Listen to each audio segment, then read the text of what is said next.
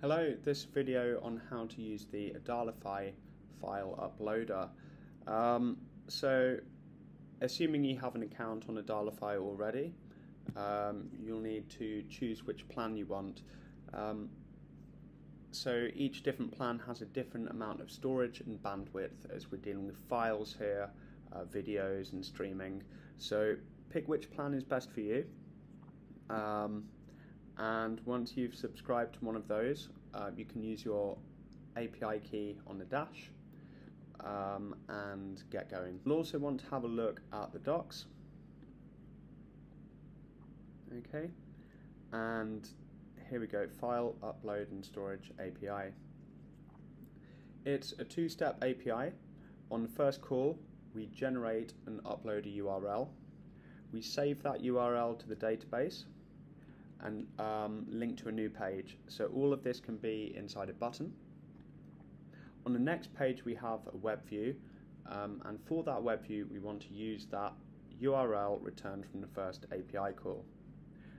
The user is going to upload their file into that web view, and then the next button will retrieve the file they uploaded. So let's go have a look on Adalo how this is set up.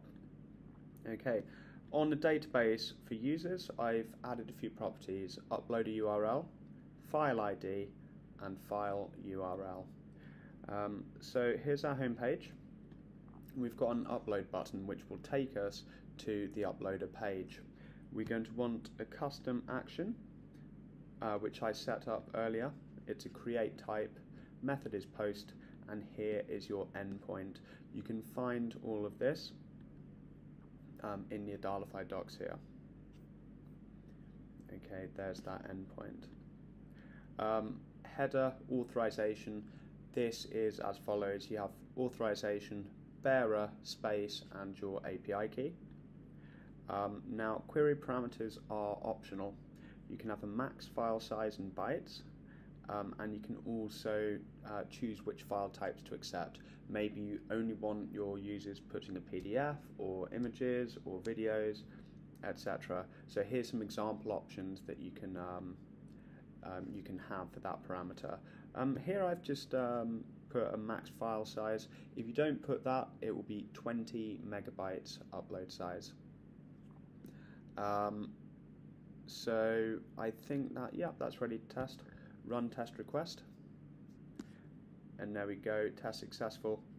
If we look at the response here, it's the important data is the upload URL. That's what we're going to be using. So the next action will be update user, response to that custom action, upload URL. So once we've saved that to the user from the first API call, we can link to the next page. On the next page we have a web view. Make sure it's a good size, you'll see why after, and that will be the logged in user uploader URL. And then we've got a confirm upload button, and here we can retrieve file. Okay, and ignore that for now. Let's look at the setup of the custom action here. It's a get method. Here is the base URL. Again, this is all in the documentation here.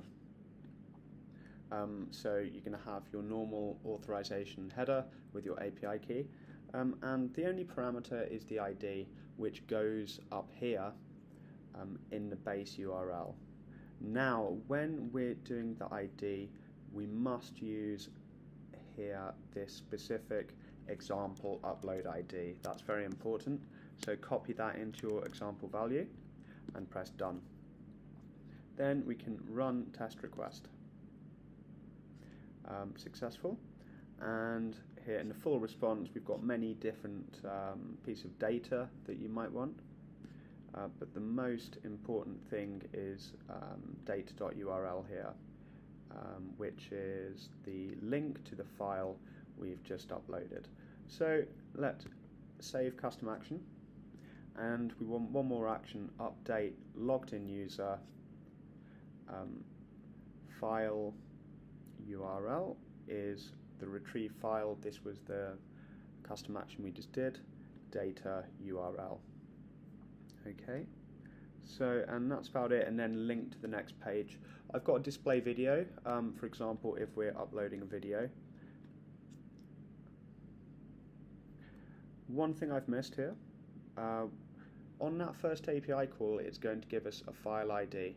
We want to use that, so Adalify upload data ID. So make sure that's in there, so that we can use it in the next, in the second API call, logged in user file ID. So don't forget that step. So this should be good to test, I think. Let's have a look. And oh, finally, we've got this player video component just to test that it uploaded properly and it can play. So that would be the file URL in component. Let's preview. Okay, so we're going to hit upload. That will generate that URL and save it to the database and link to the next page. On this new page in our web view, we use that URL and you can see the file uploader here. So let's do a video, for example. Okay, so in this example, this 63 megabytes. I'm not sure what my settings are on my account, but that should be fine. The file uploader can upload very large files, which is a great feature. You'll notice when it starts uploading, it looks a little bit slow, and then it gets much, much faster.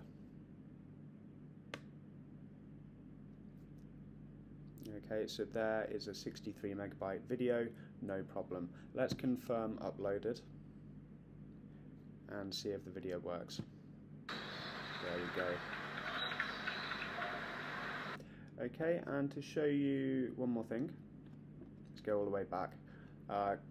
Each time we're calling that URL, we need to generate it again. Each upload URL is specific to that file ID.